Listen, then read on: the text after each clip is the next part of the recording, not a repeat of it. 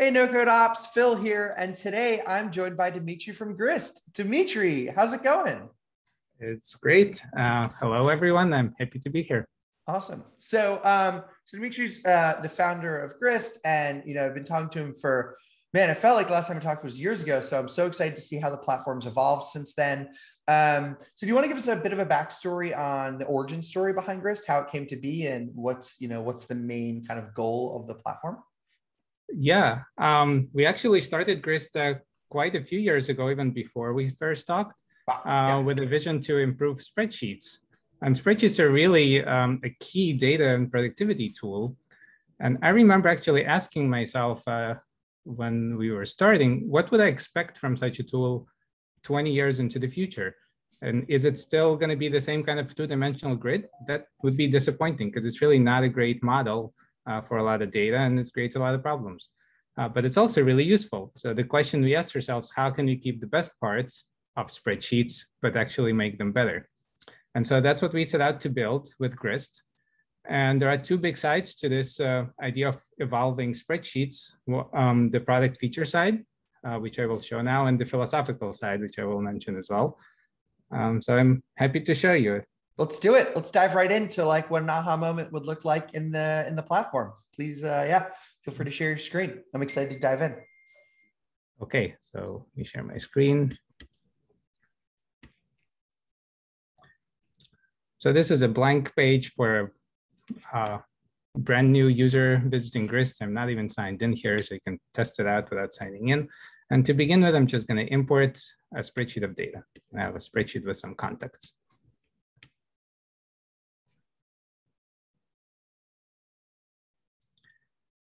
And so here's what you see as a spreadsheet, what I imported.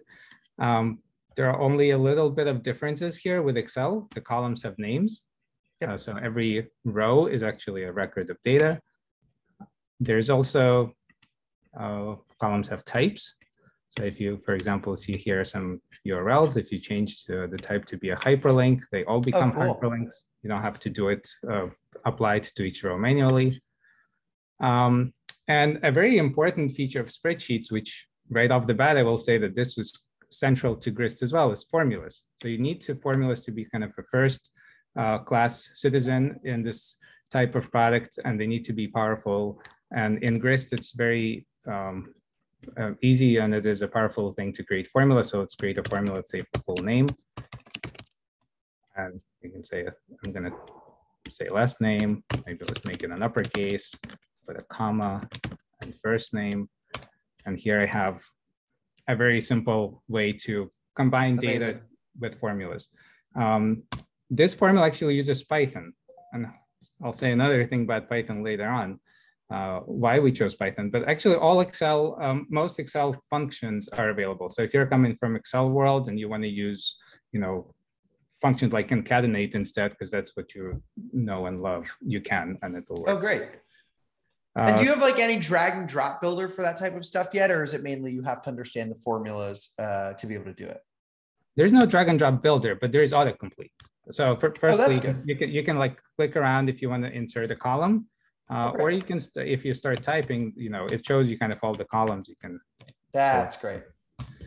So it's actually pretty convenient to enter formulas, and where Grist really shines is for more complex data. And that's when more interesting formulas come in. You can really do a lot with them. Great. And then another, go ahead. So the other big aspect of Grist is that you can have different views of the same data. So here we're looking at these records of data as a spreadsheet, and you have to scroll horizontally to see the full record. That's really kind of one of the inconvenient things of a spreadsheet. But you can create another view of it, and you can have multiple views, which we call page widgets on the same page. So here I can show the same data from the context table, but as a card, I can link it to this table. And here, as I navigate around here, the context update, which is the same exact data, same field from this row, but laid out as a card. You can customize this card in any way you want. And this table is no longer needed kind of with all the fields. I can actually go ahead and hide all except for company. So I can turn this to be oh wow, yeah, so you selector. just easily switch through. Let me ask you this on this front, right? Like one thing I see in these applications that is similar to this, that is becoming more and more important, is that there's a view with certain permissions that can or can't edit certain things, right? Do you guys have that permissioning layer here, or is it everybody has like a single pane of permission still? That's a great question. We actually have permissions, which we call access rules, at a deeper level. It's not at the view level, it's on the data level. Mm-hmm. And I actually have a tab open here to show it. Amazing. So here are some access rules. So this is an example of like a sales team where you might have a bunch of people, contacts that have owners assigned to them. So I have like Chris, Lucy, and Marianne. And then there's a way to preview, like let's say if I'm viewing this document as Marianne, because of so it's like view as running user essentially. Yeah. So if Marianne was to open this document, she would just see her contact. And Great. This is not just a view property. And it's not only about editing. You can control editing or you can control view. And if she would try to use API using her API key, she would only see her contacts that way as well. So it goes all the way. Wow. That is incredible. That is really, really cool. So I'm going to ask you the one question that I'm sure you're anticipating, which is, so I remember years ago, right? There was like a war going on in like the database meets spreadsheet world between Fieldbook and Airtable. And Airtable, of course, won that war, right? This reminds me a lot of Fieldbook in its like kind of beauty through simplicity, which I actually love. But talk to me about this. What is the biggest difference that folks should know between looking at this and Airtable? Well, I was hoping to show a few more things. And feel free to show those things in highlighting that. But, I'm just like trying to think through folks who are watching this. Yeah. Yeah. In my mind, the biggest difference is if your data is a simple list of records, Airtable makes it look beautiful. It's good. It's fine. If your data becomes complicated and you want to see many different related data on the same screen, or you want to calculate things and have charts that reflect kind of which subset of data you're looking at right now. For complex things, Grist offers a lot more. Cool. So do you want to dive into showing us one or two of those? Yeah. Well, one thing I want to show you here, I'm still on this very simple example where I had one single table. Yeah. The example where a spreadsheet really doesn't work well is if I now want to start keeping track with some data associated with each contact, like every call I have with that contact during my email interaction or meeting, right? Mm-hmm. I want to take record the notes from that and the dates when I met someone. And in a spreadsheet, if you remember that wide grid, you can imagine maybe adding some columns, one for each interaction. That's really not convenient. With Grist, I could add a table of interactions and link it, and it would only take a minute. But since we have very few minutes available, I'm just going to jump here to this example where it's already done. Same kind of thing here. I have contacts card, but here I also added an interactions table. And that is now related to that contact. To the contact. So I click a different contact, I see a different list of interactions. And if I add a date here and some notes, and that's for this contact. I click a different contact, I have different a set of related data. So the ability to create that easily and the ability to lay it out on the screen, that's I think the key feature of Grist. This is really what it is relational database. And if you're a developer, you probably know relational databases. That's kind of underlying every application out there. Sure. But if you're a spreadsheet creator, so that's what our goal is, to make it really easy for a spreadsheet creator to benefit from these concepts. Here you can see there's a lot more examples of what you can do, how you can lay out data. It's like a visualization layer here. Yeah. This kind of linking that I showed, where you can select the contact, a card or the interactions can update. The same thing can apply to other widgets like charts. So here I can select the year and see a chart update that shows like a breakdown of some investment data for that year. or select a category and see how that category works out over the years. So the dynamic linking aspect is also a very kind of unique thing about Grist. So one thing I noticed here on the left is you have something called code view. Am I correct to assume that this makes it kind of like a low code platform, and that like you could actually have developer go in and, you know, add or tweak things here?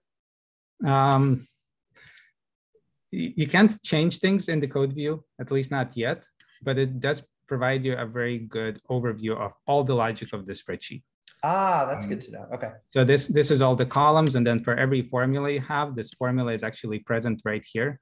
So if if you ever imagine like a big Excel spreadsheet, lots of formulas, then you know which ones are formulas. Well, here, every formula that you have in the spreadsheet is all right here. So you can go through, you can find what you're looking for, you can see what kind of logic is present. Awesome. So I guess on that note, my last question for you here is, what is one specific example of a complex workflow that would, you kind of be hobbling together or hacking an Airtable that just like works seamlessly and beautifully and easily in Grist?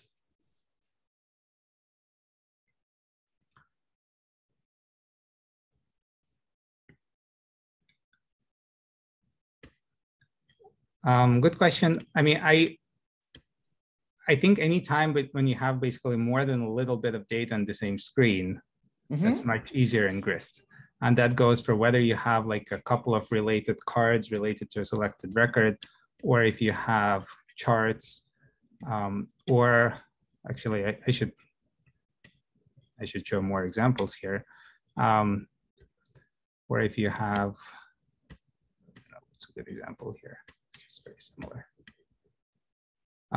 Or if you just basically want to lay things out on the screen differently because of what your data is like. I love that you can have multiple widgets on one screen and see how they're related to each other. I think that's awesome. Yeah.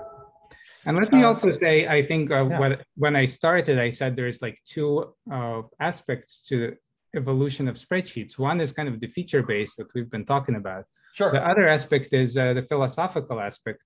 And in one word, it's for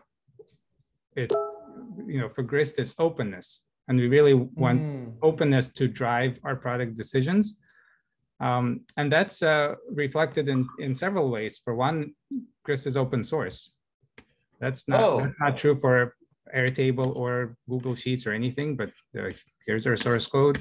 So you can find it here. You can run it on your own computer, on your own server. In fact, that ability is very important. How'd you bury that lead, Dimitri? I wasn't going to. That's why I'm talking about it now. Good.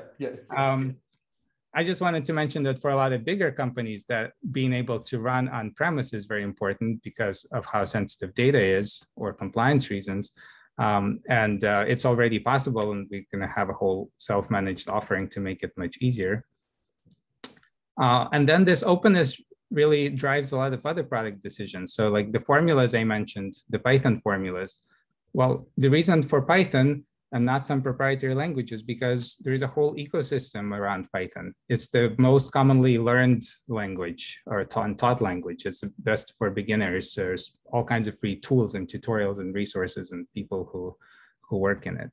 That's amazing. The fact that you can, the data lock-in, we completely do not want Grist to be a walled garden. We want it to be open and for people who use Grist, for users to benefit from all these ecosystems around data tools and communities around them. And so, of course, you can export your data as Excel or CSV, but if you download it, you get a file, a Grist file, but that's actually in SQLite format, which is an open format. All your relationships are preserved there. It's a full database format that there's lots of other tools that work with it. And Grist is, for more technical users, you can use the API to do integrations. You can build custom widgets. Here's an example of an invoice custom widget or a map custom. Could you sync it to like an actual SQL database and use as a layer over that to actually make it like a CRUD app for that database? You mean with Grist being a layer, but a different database being underneath? Not currently. The database is part. Got it. Grist. You guys got to talk to my buddies at Sequin about that and get integrated with them. That's all they do. It's really cool. Totally separate note. Okay. This is amazing. I just learned so much. And I'm glad to see, I'm glad to see how far y'all have come along. Oh, wow. Even with maps, look at that. That's my custom widget. Yeah. Love it. So Dimitri, how can people get in touch or learn more about Grist? Our website is getgrist.com. If you click get started, you can play around, open any template without even signing up. But I do encourage you to sign up, import your own data, and try it. To learn, you click on the Help Center link. I can show you where it takes you. You can support getgrist.com. There's a few little videos, like these are literally like 1 or 2 minutes each to learn the very basic concepts, so it's easier for you to get started. But there is a YouTube channel with a lot more. The documentation is extensive. There's lots of, there are some tutorials here, a lot more examples of what you can do. And there's a community forum, so you can, if you have a question, head over to our community and ask. Awesome. Love it. Well, Dimitri, it's been a pleasure. So cool to like I said, to see how far along the products come. And yeah, y'all, if you don't want product lock-in and you want some more complex views of your data, check out Grist. Woo! Okay, Thanks so much, Dimitri. Thank you, Philip. Cheers. Cheers.